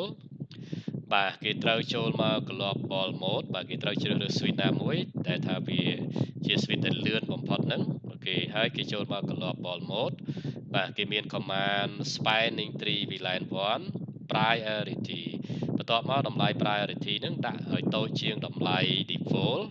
បាទពេលនោះ switch ហ្នឹងនឹងត្រូវបានបាទនឹងត្រូវបានជ្រើសរើសជា root bridge បាទក្នុងករណីដែលយើងចង់មកតម្លៃ default វិញយើងគ្រាន់តែថែម no spanning tree VLAN 1 priority នឹងមកអូខេឥឡូវយើងមើលការ demo បញ្ជាក់បន្តិចបាទអញ្ចឹងឧបមាថា switch S1 របស់យើងនេះជា switch ដែលលឿនបំផុតបាទប៉ុន្តែដោយសារតែវាមាន MAC address ធំជាង switch ទី2អូខេអញ្ចឹងswitch ទី2នេះត្រូវបានគេជ្រើសរើសជា root bridge ដោយសារតែមាន bridge ID តូចជាងបាទអញ្ចឹងយើងអាចធ្វើការកែប្រែឲ្យ switch ទី1នេះក្លាយជា root bridge ដែលយើងកំណត់តម្លៃអាទិភាពនឹងឲ្យតូចជាងតម្លៃ default អូខេបាទឧបមាថានេះជា switch លឿនបំផុតអូខេឥឡូវយើងចូលមកកែប្រែបាទអូខេអញ្ចឹងយើងមក global mode បាទអូខេដើម្បីកំណត់តម្លៃអាទិភាពនៃ Spanning Tree Protocol គេមាន command Spanning Tree VLAN 1 priority យើងអាចកំណត់ priority អូខេយើងចង់ដឹងថាបន្ទាប់ពី priority ហើយបាទយើងអាចដាក់អ្វីខ្លះបាទអញ្ចឹង shift សញ្ញាអីសួរបាទយើងឃើញគេអាចដាក់ពី0មកដល់61000បាទ440បាទហើយ bridge priority in increment of អញ្ចឹងតម្លៃនេះគឺកើនឡើងបាទ4096បាទអញ្ចឹងយើងអត់អាចដាក់1អីទេបើយើងអាចដាក់0បាទហើយអត់អាចដាក់4095អីដែរអាចដាក់4096អញ្ចឹងខ្ញុំដាក់តូចបំផុតគឺអី0អូខេបាទពេលនោះវានឹងចាប់ផ្ដើមrecalculate ឡើងវិញដើម្បីសម្រេចថាតើ switch ណានឹងជា root bridge បាទអញ្ចឹងពេលនោះ S1 របស់យើងនឹងជា root bridge ដោយសារ គាត់មានតម្លៃអាទិភាពហ្នឹងបាទតូចជាងបាទ switch I2 អូខេបាទអញ្ចឹងគេឲ្យអាទិភាពទៅលើតម្លៃអាទិភាពនៃ Spanning Tree Protocol អូខេប្រើរយៈពេល50វិនាទីបាទដើម្បីធ្វើការសម្រេចថាតើ switch ណាមួយជា root bridge ហ្នឹងអូខេអញ្ចឹងយើងឃើញ switch នេះជា root bridge បាទមុនហ្នឹង switch S2 ជា root bridge ឥឡូវយើងឃើញ S1 ជា root bridge អូខេពេលដែលយើង show spanning tree អូខេយើងឃើញយើង show spanning tree អូខេអញ្ចឹងយើងឃើញ switch S1 របស់យើងបាទ this is root បាទ this is the root អូខេនេះគឺជា MAC address របស់ S1 អូខេបាទហើយយើងមកសូលើ switch ទី2បាទអញ្ចឹង switch ទី2យើងនឹងបាទលែងជា root bridge ហើយគាត់ក្លាយជា non root bridge អញ្ចឹង port របស់គាត់មុន forward ទាំងអស់ឥឡូវនឹងត្រូវមាន block មួយចំនួនដើម្បីការពារ switching loop so spanning tree អូខេអញ្ចឹងយើងឃើញគាត់អត់មានជា root bridge អីទៀតទេហើយ port ពីមុន forward ទាំងអស់ឥឡូវ fast ethernet 0/2 នេះត្រូវ block ដើម្បីការពារ switching loop អូខេហើយយើងមើលករណីនេះ MAC address របស់អី root bridge នេះ MAC address របស់ switch ទី2យើងដែលជា non root bridge អញ្ចឹងបើយើង compare MAC address MAC address របស់ non root bridge គឺបាទតូចជាង MAC address របស់អី root bridge បាទប៉ុន្តែបើយើងគិតពីតម្លៃអាទិភាពបាទយើងមើលតម្លៃអាទិភាពនៃ non root bridge 30000ជាងហើយតម្លៃអាទិភាពនៃ switch របស់យើងដែលជា root អី root bridge នេះយើងបាទតម្លៃអាទិភាពនេះគឺ0បាទអញ្ចឹងវាទូជាងអញ្ចឹង switch ដែលមានតម្លៃអាទិភាពនៃ Spanning Tree Protocol តូចជាងទោះបី MAC address វាធំជាងក៏ដោយនឹងត្រូវបានគេជ្រើសរើសជា root អី root bridge បាទអូខេអញ្ចឹងអានេះយើងតេតើពីតម្លៃអាទិភាពអញ្ចឹងអ្វីដែលយើងត្រូវចាប់អារម្មណ៍ជាមួយនឹងតម្លៃអាទិភាពនៃ Spanning Tree Protocol នេះបាទចំពោះ switch ដែលលឿនបំផុតដែលមាន MAC address ធំបាទអត់ត្រូវបានជ្រើសរើសជា root bridge បាទអញ្ចឹងយើងត្រូវតែកែប្រែតម្លៃអាទិភាពនៃ Spanning Tree Protocol ឲ្យតូចជាងតម្លៃ default ពេលនោះ switch ដែលលឿនបំផុតនឹងត្រូវបានគេជ្រើសរើសជា root bridge ហើយការជ្រើសរើស switch ដែលលឿនបំផុតជា root bridge បាទដំណើរការលើបណ្ដាញរបស់យើងវាបានលឿនការសម្រេចចិត្តវាបានអីបានលឿនអូខេបាទអូខេអញ្ចឹងយើងមើលយើងចូលការងារទី2បាទការងារទី2របស់អីបាទ Spanning Tree Protocol គឺកំណត់ Spanning Tree Protocol port type អញ្ចឹងយើងកំណត់ប្រភេទរបស់ port អូខេបាទការកំណត់ប្រភេទរបស់ port បាទអញ្ចឹងការកំណត់ហ្នឹងគេកំណត់ថា port ណាបាទ forward port ណាអីblock នេះជាការកំណត់ហ្នឹងគឺកំណត់ថា port ណា forward ហើយ port ណា blocks អូខេបាទអូខេអញ្ចឹង assign spanning tree port type អញ្ចឹងគេកំណត់ថា port បាទណា forward ហើយ port ណាមិន forward គឺ block អូខេអញ្ចឹងទី1កំណត់ port របស់ non នៃសំទោសកំណត់ port របស់ root bridge បាទអញ្ចឹង port របស់ root bridge គឺត្រូវស្ថិតនៅក្នុង set ហ្នឹងគឺ forward បាទហើយបន្ទាប់មកចាប់ផ្ដើមកំណត់ port របស់ non root bridge អូខេអញ្ចឹងការកំណត់ port របស់ non root bridge បាទត្រូវមាន port ដែលមានតួនាទីជាលក្ខណៈ forward ហើយនឹង port ដែលស្ថិតនៅក្នុង center block អូខេអញ្ចឹងការកំណត់ port របស់ non root bridge ថា port ណា forward ហើយ port ណា block បាទទី1ពឹងផ្អែកទៅលើអី spanning tree path course អូខេបាទ spanning tree path course អូខេអញ្ចឹង spanning tree path course នេះគេគិតទៅលើ bandwidth បាទគិតទៅលើ bandwidth បាទអញ្ចឹង port ដែលមាន bandwidth ធំវាត្រូវនឹង path course តូចបាទអូខេអញ្ចឹងpath course តូចអត់ block ហើយ path course ធំ block អូខេយើងមើលតារាងនេះគឺបាទ default path course របស់ spanning tree បាទ port ដែលមាន bandwidth 10 megabit per second បាទ spanning tree path course 100បាទ port ដែលមាន bandwidth 100 megabit per second path course 19អញ្ចឹងបើពី port ហ្នឹងនៃ non root bridge connect ទៅកាន់ root bridge ហើយត្រូវ block មួយដើម្បីការពារ switching loop អញ្ចឹងកំណត់ port ដែលមាន path course 100 block ហើយដែលមាន path course 19នេះដោយសារ bandwidth ធំជាងគឺទុកការ exchange information នៃ switch ទាំងពីរជាមួយ port ដែលមាន bandwidth ធំជាងវាបានលឿនអូខេហើយ bandwidth 1 gigabit course Spanning Tree Protocol 4 អញ្ចឹងបើសិន port ដែលមាន Protocol 19 ហើយនឹង4នេះនៃ non root bridge ហើយ connect ទៅកាន់ root bridge បាទត្រូវ block មួយដើម្បីការពារ switching loop អញ្ចឹង block Spanning Tree Code 19ទុក4 អូខេ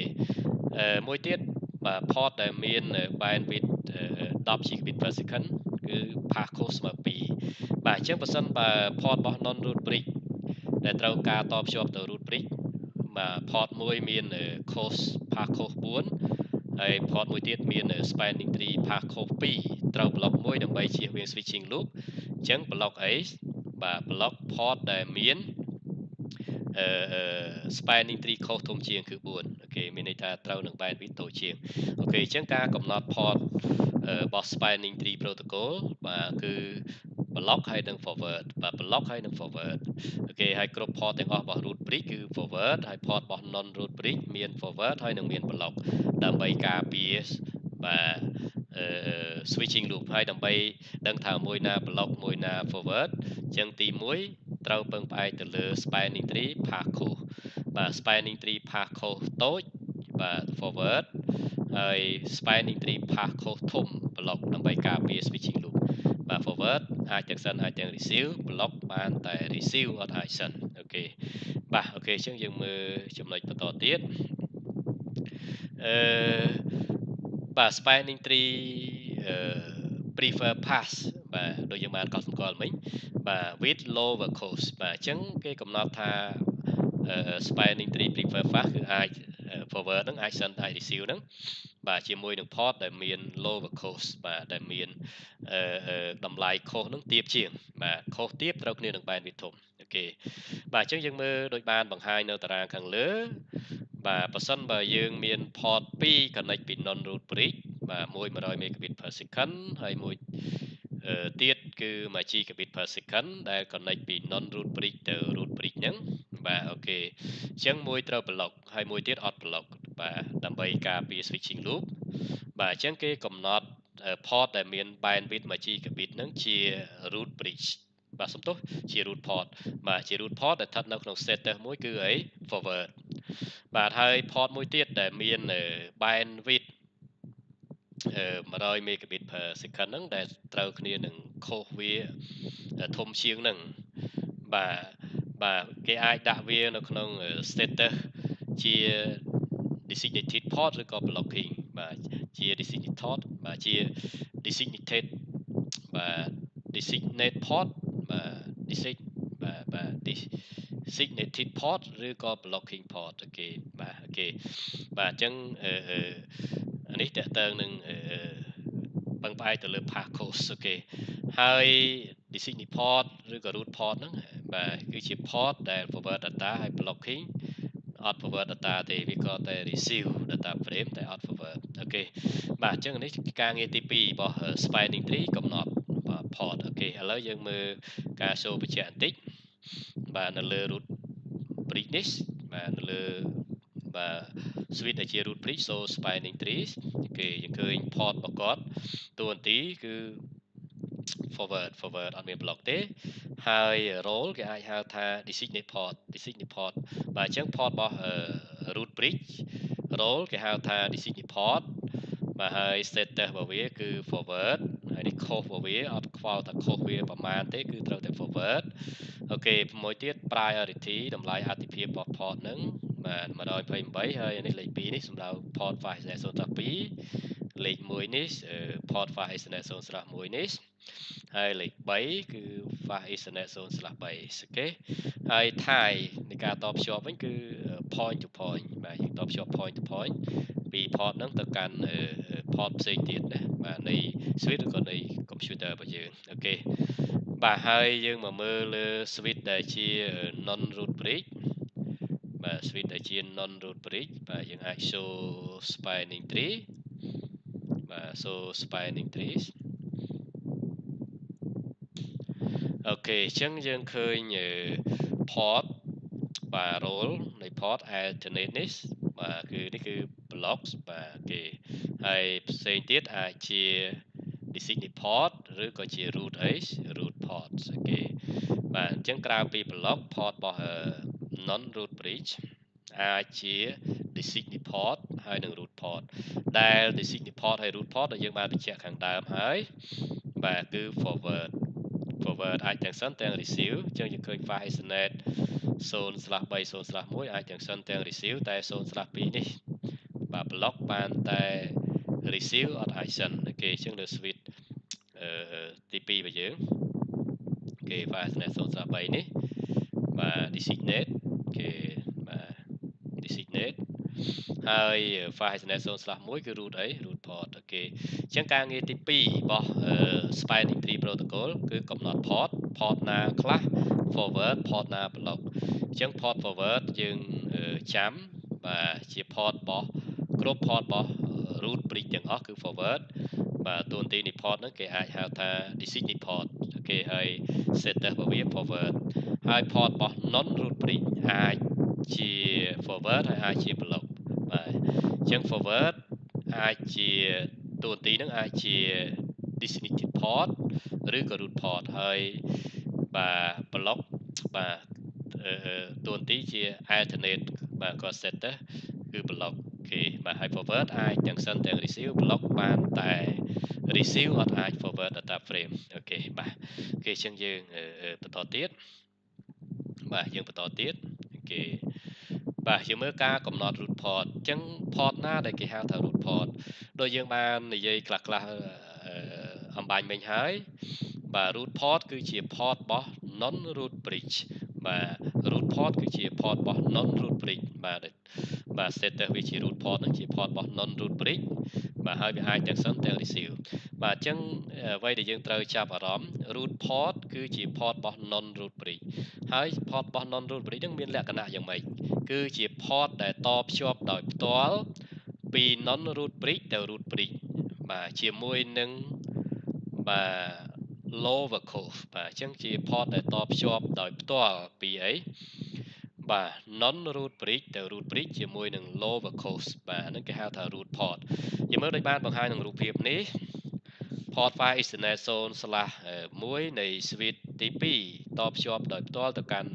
root bridge បាទអញ្ចឹង port របស់គាត់ជា root port file Ethernet 0/1 នៃ switch ទី3តភ្ជាប់ដោយផ្ទាល់ទៅកាន់អី root bridge ជា root port file Ethernet 0/1 នៃ switch ទី4តភ្ជាប់ដោយផ្ទាល់ទៅកាន់ root bridge ជា root port បាទចំណែក file Ethernet 0/2 នៃ switch ទី2ហើយនិង switch ទី3នេះបាទអត់តភ្ជាប់ដោយផ្ទាល់ទេបាទអញ្ចឹងដើម្បីការពារ loop បាទរវាង file Ethernet 0/2 នៃ switch ទី2ហើយនិង file Ethernet 0/2 នៃ switch ទី3ត្រូវមានមួយជាបាទ blocking ហើយមួយទៀតជា designate port បាទដើម្បីការពារ switching loop អូខេអញ្ចឹងយើងកំណត់ថាមួយណាជា designate port មួយណាជា blocking ពឹងផ្អែកលើអីតិចទៀតយើងនឹងលម្អិតវាឥឡូវខ្ញុំ show ឲ្យយើងមើលបន្តិចតកតើនឹងroot port អញ្ចឹងយើងឃើញ port នេះ file Ethernet 0/2 នេះបាទនៅលើ switch ដែលជា non root bridge នេះគឺតភ្ជាប់ដោយផ្ទាល់មកកាន់អីបាទ sorry file Ethernet 0/1 ទេនេះណា0/1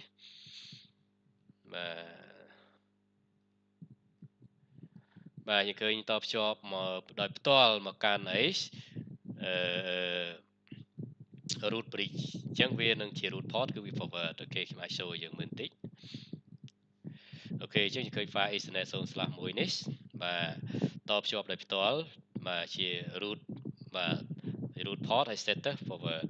អូខេអញ្ចឹងយើងឃើញ 0/2 ក៏តភ្ជាប់ដោយផ្ទាល់ដែរអូខេបាទអូខេ 0/2 នេះក៏តភ្ជាប់ដោយផ្ទាល់ដែរបាទអញ្ចឹងមិន block បាទអូខេបាទអញ្ចឹងយើងថាបាទ block វានឹងយើងមានលក្ខខណ្ឌច្រើនអូខេយើងមានលក្ខខណ្ឌច្រើនបាទតិចទៀតយើងនឹងលម្អិតវាបាទអត់ block វា loop អូខេអញ្ចឹងទី1គេគិតទៅលើ cost អូខេប៉ុន្តែយើង cost យើងឃើញពីរនឹងស្មើគ្នាអូខេគឺ19ដូចអីដូចគ្នាអូខេបាទអញ្ចឹងបើគិតទៅ cost ស្មើគ្នាលក្ខខណ្ឌទី2គិតទៅលើបាទ ID port ID អញ្ចឹង file Ethernet 0/2 មាន ID ធំជាង0/1អូខេអញ្ចឹងគេសម្រាប់ចិត្ត block បាទ port ដែលមានបាទ ID បាទ port ID នឹងធំជាងបាទលេខ port នឹងធំជាង បាទអញ្ចឹងលេខ2នេះ block ហើយលេខ1គឺឲ្យ forward អញ្ចឹងវាជា root port ហើយយើងឃើញ port file Ethernet 0/3 បាទគឺតមកកាន់ computer យើងបាទ 0/3 តមកកាន់ computer បាទអញ្ចឹងគេកំណត់វាជាអីបាទ design port បាទ design port បាទ port ហ្នឹងគឺ forward បាទដោយសារមួយ computer អត់មាន block ទេបាទ block អត់អាច send receive មួយ computer បានទេហើយអត់ block មួយទៀតហ្នឹងដោយសារมันអាចមាន loop កើតឡើងរវាងអី switch ហើយ computer ទេពេល switch broadcast មក computer បាទបើសិន broadcast នឹងអត់តាក់ទង computer ទេ computer drop broadcast message នឹងចោលបាទតែបើ broadcast នឹងតាក់ទង computer បាទ computer នឹងអីឆ្លើយតបទៅវិញប៉ុន្តែមិនមែនជាលក្ខណៈ broadcast ទេជា U អីជា unicast អញ្ចឹងរវាង switch ហើយនឹង computer អត់មាន loop កើតឡើងទេអូខេបាទអត់មាន loop កើតឡើងទេបាទអូខេអញ្ចឹងយើងមើលករណីរបស់យើងនេះfast ethernet 0/2នៃ switch ទី2ហើយ0/2នៃ switch ទី3នេះបើយើងខុសទៅកាន់ root bridge នេះ19បូកនឹង19គេ38ស្មើគ្នានេះ19បូក19ស្មើគ្នាអូខេអញ្ចឹងអត់អាចពឹងផ្អែកលើខុសថាមួយណា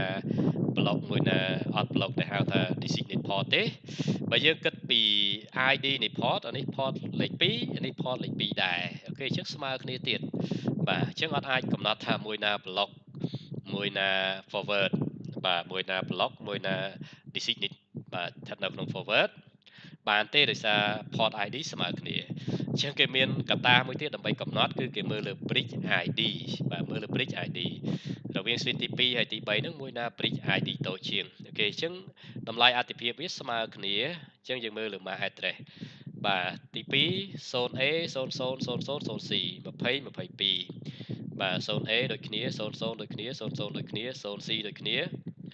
បាទ30 33អូខេអញ្ចឹង switch ទី3មាន bridge ID ធំជាងដោយសារមាន MAC address ធំជាងអញ្ចឹង port fast ethernet 0/2នៃ switch ទី3បាទត្រូវកំណត់ជា blocking បាទហើយ fast ethernet 0/2នៃ switch ទី2ត្រូវដាក់វាជាបាទ designated port បាទ designated port បាទគឺ port ស្ថិតនៅក្នុង setup forward អូខេស្ថិតនៅក្នុង setup forward អូខេអញ្ចឹងដូចយើងបានកត់សម្គាល់មិញហើយបាទអញ្ចឹងខ្ញុំអត់និយាយឡើងវិញខ្ញុំតែខាតពេលទេហើយយើងមើលដូចបានបង្ហាញរូបភាពនេះបាទ0/2នេះជា designated បាទ designated port បាទអញ្ចឹងបាទដោយសារគិតលើ cost ស្មើគ្នាគិតលើ port ID ស្មើគ្នាបាទហើយត្រូវគិតទៅលើ bridge ID អូខេនេះគឺ blocking បាទ blocking អូខេអញ្ចឹងខ្ញុំអាច demo បញ្ជាក់បន្តិចបើសិនជាយើងតយើងមាន switch បាទពីរទៀតអូខេហើយនេះយើងត fast ethernet 0/4នេះយើងត fast ethernet 0/1គេមួយទៀតយើងត0/4 0/1គេហើយយើងតពី switch នេះ0/2ទាំងពីរដូចគ្នាណាគេ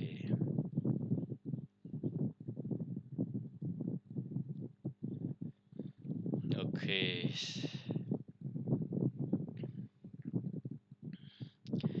បាទខ្ញុំអាចបើយើងនេះវាប្លុកនេះវិញចឹងខ្ញុំអាចកាត់អានឹងចោលយើង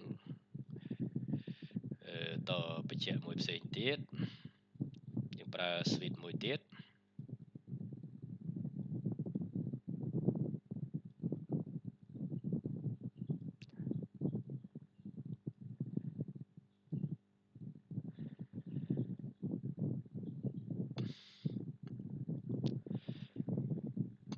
អូខេត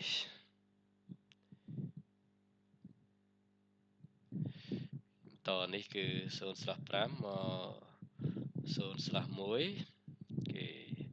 ហើយ0/2មក0/2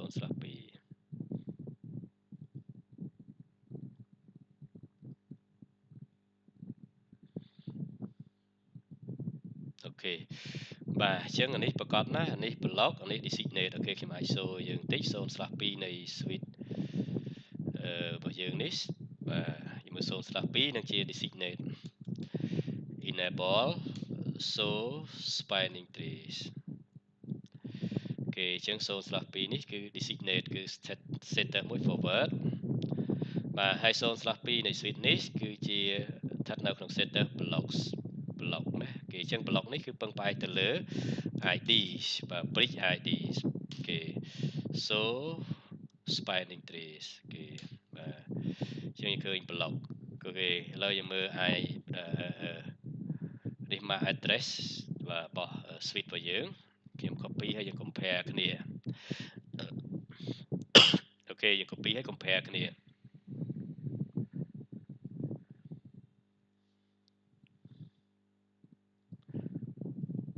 អូខេហើយយើង check មើល MAC address របស់ switch មួយនេះទៀតបាទនេះជា MAC address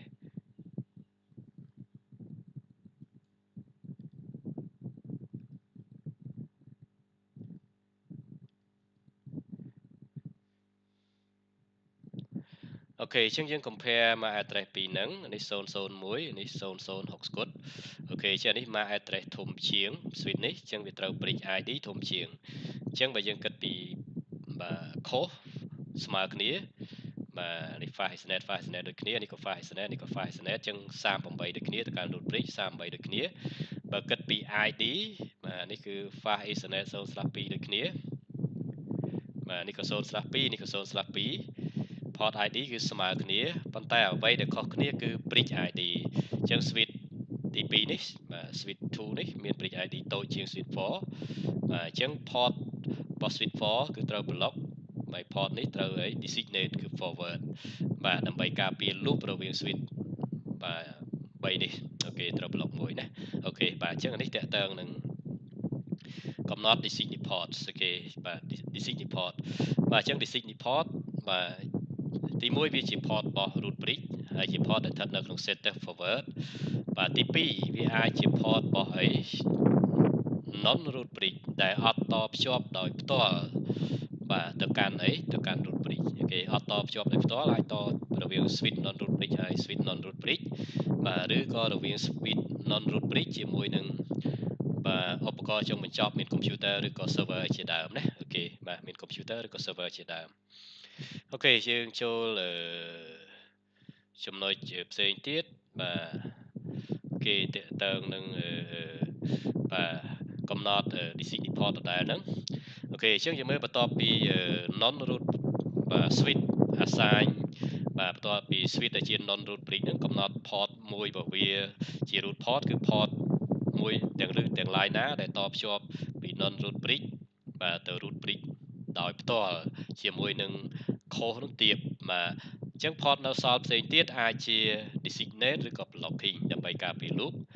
បាទហើយ port designate ឬក៏ blocking ហ្នឹងអត់តភ្ជាប់ពី non root bridge ទៅ root bridge ដោយផ្ទាល់ទេបាទហើយ designate ដូចយើងបានកំណត់មិញបាទគឺជា port ដែលមានលក្ខណៈ forward ហើយ blocking បាទអត់ forward ទេគឺ receive បាទអត់ send ទេ receive ហើយ forward មានទាំង send ទាំង receive អញ្ចឹងគេអាចកំណត់ថាមួយណា designate មួយណា blocks បាទគឺពឹងផ្អែកទៅលើកត្តាជាច្រើនទី1ពឹងផ្អែកទៅលើ cost បាទអញ្ចឹង cost តូចបាទ designate បាទអត់ block ទេ cost ធំ block បើសិនតែ cost ស្មើគ្នាហើយ cost ហ្នឹងគិត cost ទៅកាន់ root bridge cost ស្មើគ្នាគេគិតទៅលើ port ID បាទគិតទៅលើ port ID បាទ port ID ធំជាង block port ID តូចជាងអត់ block ដែលយើងហៅថា designate បាទប៉ុន្តែក្នុងករណីដែល port ID ស្មើគ្នាទៀតគេគិតទៅលើ bridge ID បាទអញ្ចឹង bridge ID ដែលតូចអត់ block បាទ bridge ID ដែលធំគឺ block ហើយ bridge ID មិនអាចស្មើគ្នាទេនៃ switch បាទទាំងពីរហ្នឹងដោយសារតែ MAC address នៃ switch មិនអាចដូចគ្នាទេអូខេអញ្ចឹងនេះយើងបានកត់សម្គាល់ហើយអូខេយើងបាននិយាយហើយអូខេបាទអញ្ចឹងចំណុចបន្តទៀតបាទតកតើងនឹងកំណត់ blocking port អូខេដូចដែលយើងបានដឹងបន្ទាប់ពីជ្រើសរើសswitch ណាជា root bridge ហើយ switch ដែលជា root bridge បាទជាអ្នកសម្រេចចិត្តថា port ណាខ្លះ forward ហើយ forward តួនាទីរបស់ port ជា designated port បាទឬក៏ root port អូខេហើយ port ផ្សេងទៀតត្រូវ block ដើម្បីការពារ switching loop អូខេហើយ port ដែល block ហ្នឹង អ្វីដែលយើងត្រូវយកចិត្តទុកដាក់គឺជា port របស់ non root bridge បាទទោះបីវា block ក៏ដោយបាទវានៅតែទទួលបាទវានៅតែទទួលបាទអូខេdata frame គ្រាន់តែវាអត់សិន data frame ទេអូខេបាទអញ្ចឹងនេះជា status របស់ port ដែល block អូខេបាទអូខេហើយចំណុចមួយទៀតបាទតកតងពីបាទអឺណែនាំឲ្យស្គាល់ពី bridge protocol data unit បាទអញ្ចឹងbridge protocol data unit យើងសរសេរកាត់ថាបាទ BPDU បាទអញ្ចឹងជាប្រភេទ message មួយដែល switch ដែលចូលរួមក្នុងបណ្ដាញដែលត្រូវបាន enable Spanning Tree Protocol ហ្នឹងបាទសិនឲ្យគ្នាទៅវិញទៅមករៀងរាល់2វិនាទីអូខេរៀងរាល់2វិនាទីហើយនៅក្នុង Bridge Protocol Data Unit ហ្នឹងមាន message អីខ្លះបាទសំទោសមានព័ត៌មានអីខ្លះបាទមានព័ត៌មានអំពី Spanning Tree Protocol អំពី Bridge ID អំពី Port ID ហើយនិង parameter ផ្សេងៗទៀតបាទដែលផ្ដល់លទ្ធភាពឲ្យ switch ទាំងអស់អាចជ្រើសរើសថា switch ណាមួយជា root bridge បាទផ្ដល់លទ្ធភាពឲ្យ switch ដែលជា root bridge អាចសម្រេចចិត្តថា port របស់ switch non root bridge ហ្នឹង port ណា block port ណា forward ជាអីជាដើមអូខេអញ្ចឹងយើងមើលតាមរយៈព័ត៌មានពី bridge ID គេអាចដឹងថាswitch ណាមួយត្រូវបានជ្រើសរើសជា root bridge អញ្ចឹង switch ណាដែលមាន bridge ID តូចជាងគេនឹងត្រូវបានជ្រើសរើសជា root bridge បាទតាមរយៈ path codes គេអាចកំណត់បានថា port របស់ non root bridge ណាដាក់ជា designate គឺ forward ហើយ port ណាបាទជា root port បាទ forward ហើយ port ណាជា blocking អូខេអញ្ចឹង port ដែលតពី non root bridge ទៅកាន់ root bridge port ណាដែលមានspanning tree path code ទៀតបាទអូខេត្រូវដាក់ជា root port គឺ forward ហើយ port ណាដែលមានបាទ path course ធំជាងត្រូវ block បាទដើម្បីការពារ switching loop អូខេក្នុងករណីដែល path course ស្មើគ្នាគេពឹងផ្អែកទៅលើ port ID បាទ port ID ធំជាង block port ID តូចជាងអត់ block អូខេហើយក្នុងករណី port ID ស្មើគ្នាទៀតណាគេគិតទៅលើ bridge I អី bridge ID អូខេបាទអូខេខ្ញុំអាច show ឲ្យយើងមើលបន្តិចបាទនៅ bridge protocol data unit បាទអញ្ចឹង enable ហើយយើងចូលមក privilege mode show spanning tree ដើម្បីមើលព័ត៌មានទូទៅពី spanning tree protocol អូខេអញ្ចឹងយើងឃើញ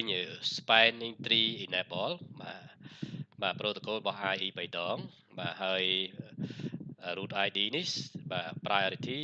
1តាមពិត priority 0ហើយបូកថែម system ID មួយទៀតបាទអញ្ចឹងយើងឃើញថា1នេះគឺ MAC address របស់ root bridge អូខេហើយ bridge ហ្នឹងគេជ្រើសរើសវាជា root bridge ដោយសារមានតម្លៃអាទិភាពនឹងតូចជាងគេ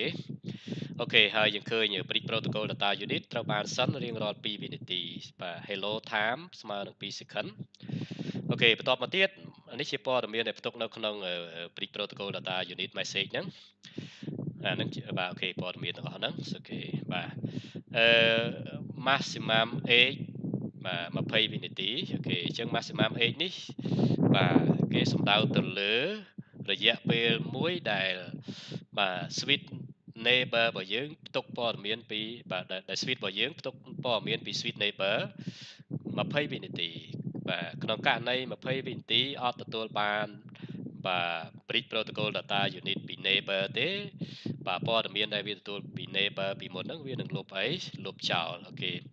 បាទមួយទៀត forward delay 15វិនាទីបាទតិចទៀតយើងនឹងសិក្សាពីលក្ខណៈនៃ port អញ្ចឹង port របស់យើងវាបាទដូរពី listening មក learning 15នាទីដូរពី learning មក forwarding 15វិនាទីអូខេអញ្ចឹងគេហៅវាថា forward delay អូខេបាទអូខេបាទអញ្ចឹងនេះជាព័ត៌មានដែលមាននៅក្នុង bridge protocol data unit អូខេហើយមានអីទៀតណាតកតងនឹងប្រភេទនៃ port អូខេហើយ role មាន designate មាន status ឧទាហរណ៍នេះ setup preferred ដោយសារវាជា root bridge ហើយ cost បាទ19ទាំងអស់នេះបាទដោយសារយើង fast ethernet ហើយ priority គេ123នេះបាទហើយ ID របស់ port នេះ port លេខ2នេះ port លេខ 1 នេះ port លេខ 5 នេះ port លេខ 3 នេះ port លេខ 4 អូខេហើយប្រភេទនៃការតភ្ជាប់ហ្នឹងជាលក្ខណៈ point to អី point to point អូខេត port អស់ហ្នឹងទៅកាន់ port ផ្សេងទៀតជាលក្ខណៈអី point to point អូខេបាទអញ្ចឹងបាទ bridge protocol data unit ហ្នឹងត្រូវបានសិនរវាង switch ទាំងអស់ដែលចូលរួមក្នុងបណ្ដាញដែលបាន enable spanning tree protocol ហ្នឹងរៀងរាល់2វិនាទីបាទផ្ទុកនៅព័ត៌មានអំពី course អំពី bridge ID port ID ហើយនឹងតម្លៃផ្សេងទៀតបាទគេដូចជាតម្លៃអាទិភាពនៃ Spanning Tree Protocol អីអំបញ្ញមិញហ្នឹងណាគេដើម្បីផ្ដល់លទ្ធភាពឲ្យ switch ទាំងអស់ហ្នឹងអាចធ្វើការបោះឆ្នោតថាតើ switch ណាមួយជា root bridge បាទហើយពេលដែលជ្រើសរើសបាន root bridge ហើយ root bridge អាចសម្រេចចិត្តថា port របស់ switch ដែលជា non root bridge ហ្នឹងមួយណាត្រូវ forward មួយណាត្រូវ block អូខេអញ្ចឹងតាមរយៈព័ត៌មានដែលបានផ្ដោះប្ដូរគ្នានៅក្នុង bridge protocol data unit រៀងរាល់2វិនាទីហ្នឹងបាទជួយឲ្យ switch របស់យើងដែលប្រើប្រាស់ spanning tree protocol ហ្នឹងអាចធ្វើការបានត្រឹមត្រូវបាទអូខេអាចធ្វើការជ្រើសរើស switch ណាមួយជា root bridge អាចធ្វើការកំណត់ port ណា forward port ណា block អូខេបាទអូខេបាទគេអាចកំណត់ថា port ណា forward ហើយ port ណា block អូខេអញ្ចឹងយើងបាទចូលបន្តទៀតបាទអូខេយើងមាន message មួយទៀតគេឲ្យឈ្មោះថា topology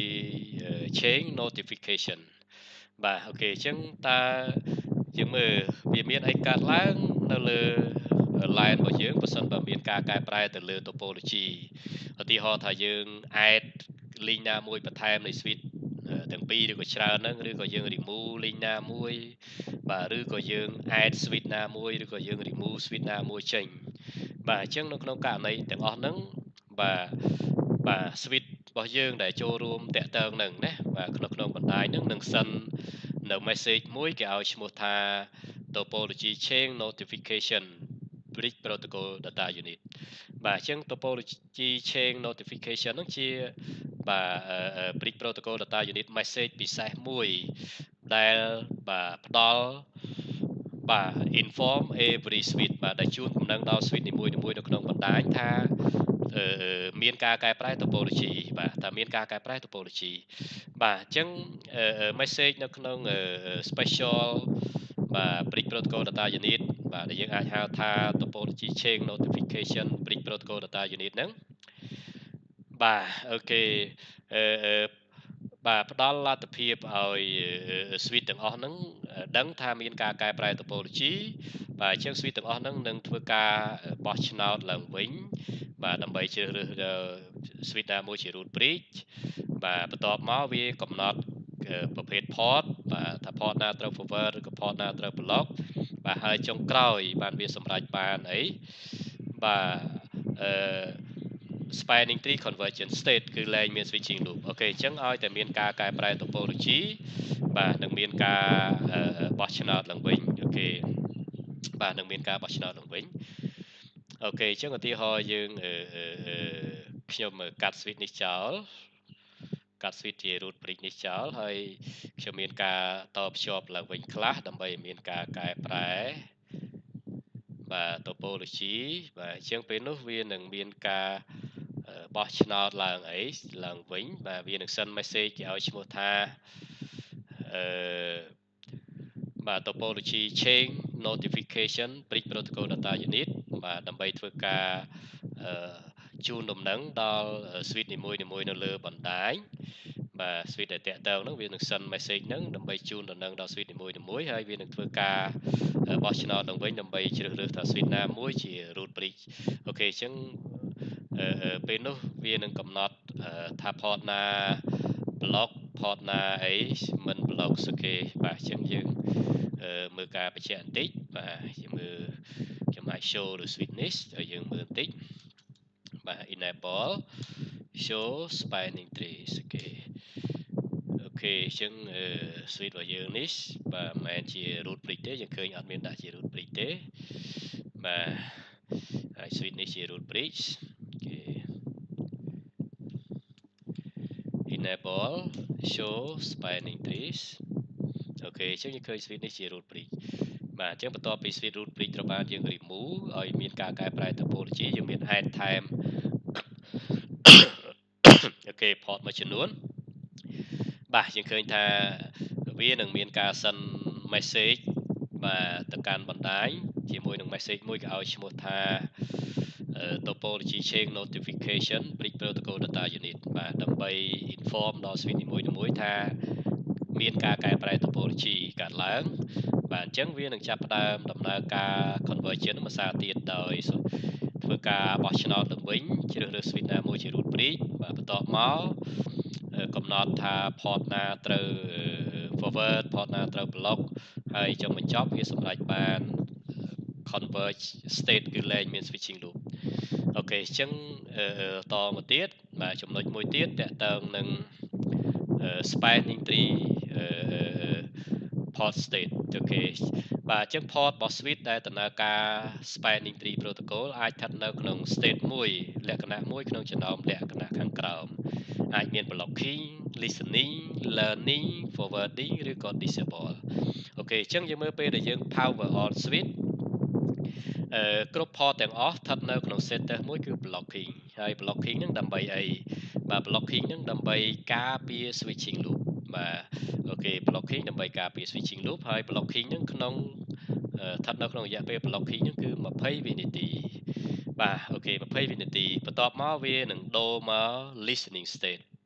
បាទ listening state បាទជាង listening state ហ្នឹងគឺវាស្ដាប់បាទដើម្បីដឹងថាតើមានការកែប្រែអីកើតឡើងអត់ប្រសិនបើមានការកែប្រែ topology បាទវាអាចដូរទៅ status មួយ blocking វិញដើម្បីជៀសវាង switching loop អត់មានការកែប្រែទេវាស្ថិតនៅក្នុង listening state ហ្នឹង20វិនាទីវាដូរមក learning បាទហើយ learning នេះវាlearn អីណាអូខេអញ្ចឹង learning គឺវា learn my address បាទ learn my address source បន្ទាប់មកវា record ទៅក្នុង my address table អូខេហើយវាប្រើរយៈពេលអស់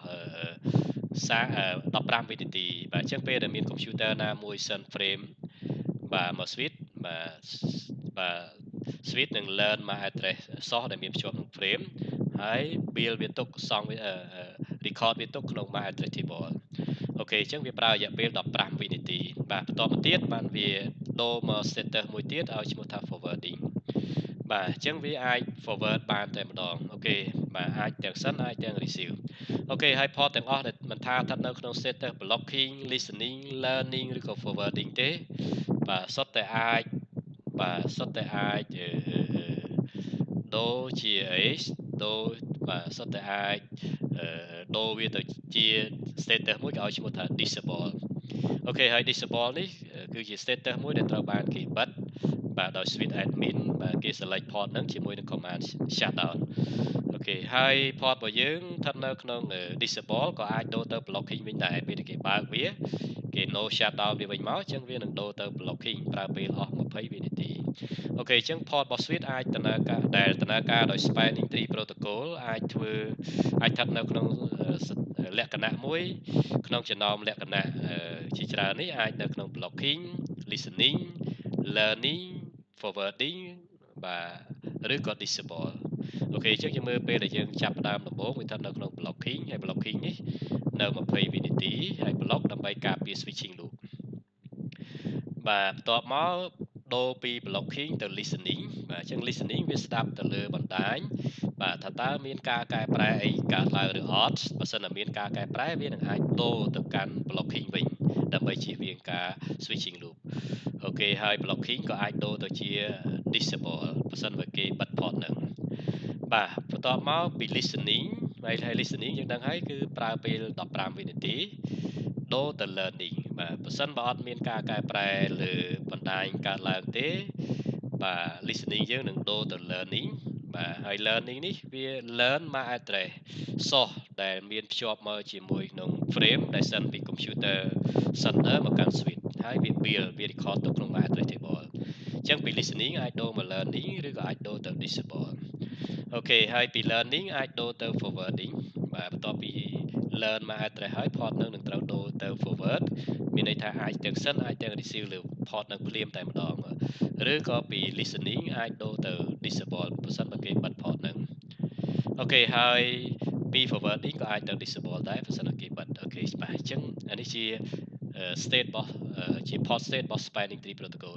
អូខេហើយក្នុងនេះខ្ញុំបានសរសេរលម្អិតហើយ បាទដូចជាport blocking នេះគឺបាទជា port មួយដែលស្ថិតនៅក្នុង enable យើងអត់មានបិទវាទេអត់ disable ទេ enable បាទអូខេគ្រាន់តែវាអត់សិនវា receive ណាក៏វា receive ហើយវាប្រើពេលបាទ20វិនាទីហើយ block នេះដើម្បីការពារ switching loop បាទ listening បាទយើងមើលបន្ទាប់ពី blocking state បាទ port root port ឬក៏ designated port របស់យើងហ្នឹងបាទនឹង move ទៅ status មួយ listening ហើយអញ្ចឹងវានឹងស្ដាប់ទៅលើ bridge protocol data unit ដើម្បីមានដឹងថាតើមានការកែប្រែអីកើតឡើងអត់បើសិនតែមានការកែប្រែកើតឡើងវាអាចដូរទៅជាអី blocking វិញដើម្បីជៀសវាង switching loop អូខេហើយវាប្រើពេលនៅក្នុង listening ហ្នឹងគឺ15វិនាទីអូខេហើយមួយទៀតតកតងនឹងlearning អូខេអញ្ចឹងនៅក្នុង learning state បាទ port របស់យើងអត់ទាន់ forward នៅឡើយទេបាទអញ្ចឹងវារៀនសោះ MAC address បាទពី frame ទាំង line ណាដែលវាទទួលបានហើយវា add សោះ MAC address ហ្នឹងទៅកាន់ filtering database គឺទៅកាន់ MAC address table អូខេហើយរយៈពេលដែលវារៀនហ្នឹងគឺបាទរយៈពេលដែល port ស្ថិតនៅក្នុង status បាទ listening ហ្នឹងគឺ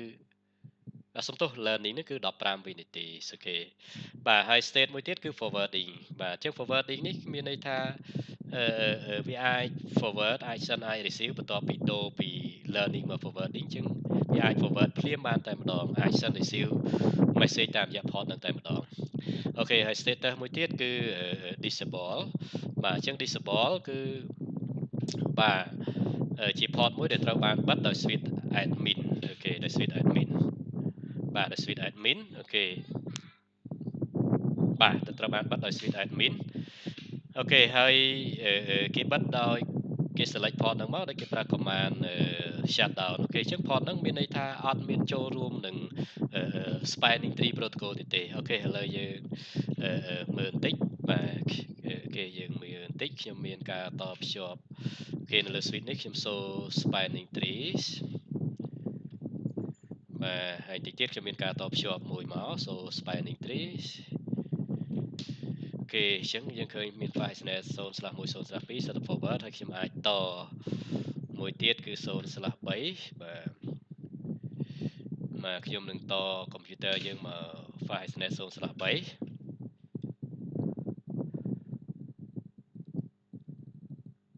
បាទហើយខ្ញុំចូលយើងមើលបន្តិចពីស្ថានភាពរបស់ port អញ្ចឹង port របស់យើងពេល switch power on បាទ port នោះវាស្ថិតនៅក្នុង blocking ហើយបាទបន្ទាប់មកវាអាចដូរមក listening ហើយនឹង learning ហើយបានដូរមក forwarding អូខេអញ្ចឹងខ្ញុំត computer នេះមក file ethernet 0/3 នៅ switch របស់យើងដែលជា root bridge នេះអូខេហើយខ្ញុំចូល spanning tree ឲ្យយើងមើលអូខេអញ្ចឹងយើងឃើញ 0/3 នេះស្ថិតនៅក្នុង setter listening អញ្ចឹងវាស្ដាប់ទៅលើបាទ topology ថាតើមានការកែប្រែអត់បើសិនអត់មានការកែប្រែទេវាអាចដូរមក learning បើមានអាចដូរទៅ blocking អូខេអញ្ចឹងយើងមើលបន្ទាប់មកអត់មានអីកែប្រែទេវាដូរមកអី learning គេប្រើពេលពី listening ហ្នឹង15វិនាទីហើយ learning 15វិនាទីគេបន្ទាប់មកដូរមក forwarding បាទអញ្ចឹង learning វា learn my address ខ្ញុំអាច show យើងមើល show my address table អូខេអញ្ចឹងយើងឃើញ learn my address អូខេហើយបន្តមកទៀតបាទយើងមើល show spanning trees អូខេយើងនឹងឃើញវីដេអូមកអី forwarding អូខេដូរមក forwarding អូខេ forwarding បាទអូខេប៉ុន្តែបើសិនណា port ណាមួយត្រូវបានគេបិទវាអត់ចូលរួមជាមួយ spanning tree ទេអញ្ចឹងខ្ញុំនឹងបិទ file extended 0/3 បាទ interface file extended 0/3 បាទ shutdown យើងបិទ port ហ្នឹងអូខេអញ្ចឹងហើយយើង show បាទ spanning tree ភាសាទៀត so spanning trees អូខេយើងអត់ឃើញមាន file ethernet 0/3 ទេដោយសារយើងបានបិទវា port ហ្នឹងគេឲ្យឈ្មោះថា disable យើងមើលមុនហ្នឹងយើងសូ spanning tree យើងឃើញ 0/3 គឺ forward ណាឥឡូវវាអត់បង្ហាញទេអញ្ចឹង disable មានន័យថាគេបិទវាអញ្ចឹងវាអត់ចូលរួមជាមួយនឹង spanning tree protocol ទេអូខេគេបិទវា turn off អូខេបាទអញ្ចឹងយើងមានតារាងមួយសង្ខេបបាទយើងមើល port state របស់ spanning tree protocol state blocking forward frame អត់មានទេ learn my address អត់មានដែររយៈពេលវា20វិនាទី អូខេហើយ listening forward frame អត់ទេបាទហើយរៀនមក address អត់ដែររយៈពេលវាត្រូវការ15វិនាទី learning forward frame អត់ទេរៀនមក address yes មានន័យថាវារៀនមក address ជាង learning គឺ learn មក address ហើយប្រើពេល15វិនាទី forwarding បាទគឺ forward frame yes អាច forward frame ហើយតើតើរៀនមក address អូខេបាទអញ្ចឹងរៀនមក address អូខេបន្ទាប់ពីវាខ្លាចជា forward ហើយបាទវាក៏រៀនដែរប្រសិនបើមក address របស់ computer ណាមួយបាទរយៈពេលផុតកំណត់បាទត្រូវបានវាលុបចេញហើយមានការ set frame មកទៀតអញ្ចឹងវានឹងរៀនឡើងវិញគេវានឹងរៀនឡើងវិញហើយ forward នេះអត់មានត្រូវការពេលវេលាទេពេលដូរមក forward វា forward ភ្លាមតែម្ដងអូខេហើយចំណុចបន្តទៀតតកតើងនឹងការងារទី3របស់ Spanning Tree Protocol គឺសម្រាប់បាន conversion គឺលែងមាន switching loop បាទអញ្ចឹងយើងត្រូវដឹងថាតើដើម្បីសម្រេចបាន conversion លែងមាន switching loop ហ្នឹងបាទតើយើងប្រើពេលអស់ប្រមាណបាទ spanning tree ប្រើពេលអស់ប្រមាណអូខេអញ្ចឹងយើងមើលប្រើពេល20វិនាទីស្ថិតនៅក្នុង blocking បាទ blocking state ដែលយើងហៅថា maximum age timer នេះ15វិនាទី listening បាទយើងហៅវាថា forward delay 15វិនាទីទៀត learning យើងហៅថា forward delay ដូចគ្នាបាទអញ្ចឹងសរុបមកបាទដើម្បីសម្រេចបាន switching សំទោសសម្រេចបាន spanning tree conversion នេះគឺយើងប្រើពេលអស់50វិនាទីបាទ50វិនាទីអញ្ចឹងលែងមាន loop រវាង switch ហើយ switch ហើយដូច្នេះ host ទាំង line ណាដែលត្រូវការ send receive បាទ message បាទយើងត្រូវការចាំរហូតដល់50វិនាទីអូខេអញ្ចឹងយើងមើលពេលដែលយើងមានការតភ្ជាប់computer ណាមួយមកកាន់ switch របស់យើងដើម្បីអាច send receive បានអញ្ចឹងយើងរងចាំបាទយើងរងចាំវារហូតដល់អី50វិនាទីបាទអញ្ចឹងវាត្រូវការស្ថិតនៅ20វិនាទីនៅក្នុង blocking 15វិនាទី listening បាទហើយនឹង15បាទវិនាទីទៀតគឺ learn អី learning អញ្ចឹងវាត្រូវការពេលវេលាដល់ទៅ50វិនាទីបានវាសម្រាប់បាន spanning tree conversion គឺអាច send អាច receive ទៀតហើយលែងមាន loop កើតឡើងហើយអូខេអញ្ចឹងត្រូវការ50វិនាទីអូខេបាទអូខេអញ្ចឹងវីដេអូថ្ងៃនេះយើង complete ប៉ុណ្ណឹងសិនហើយខ្ញុំនឹងបន្តវាបញ្ចប់មេរៀនហ្នឹងនៅពេលក្រោយទៀតអូខេអញ្ចឹងសង្ឃឹមថាវីដេអូថ្ងៃនេះអាចជាចំណែកតូចមួយបាទជួយដល់អ្នកទាំងអស់គ្នាបាទដើម្បីស្វែងយល់បន្ថែមទាក់ទងពី Spanning Tree Protocol អូខេបាទហើយជាចុងក្រោយបាទសូមកុំភ្លេចជួយ Subscribe ហើយនិង Share ដើម្បីចែករំលែកវីដេអូរបស់ខ្ញុំនេះបន្តទៅដល់អ្នកដទៃផ្សេងទៀតបាទហើយបាទអូខេបាទអញ្ចឹងថ្ងៃហ្នឹងយើង complete វាប៉ុណ្ណឹងសិនបាទហើយយើងនឹងបន្តបញ្ចប់បាទពី Spanning Tree Protocol ហ្នឹងនៅពេលក្រោយទៀតបាទអញ្ចឹងយើង complete វាប៉ុណ្ណឹងបាទអរគុណ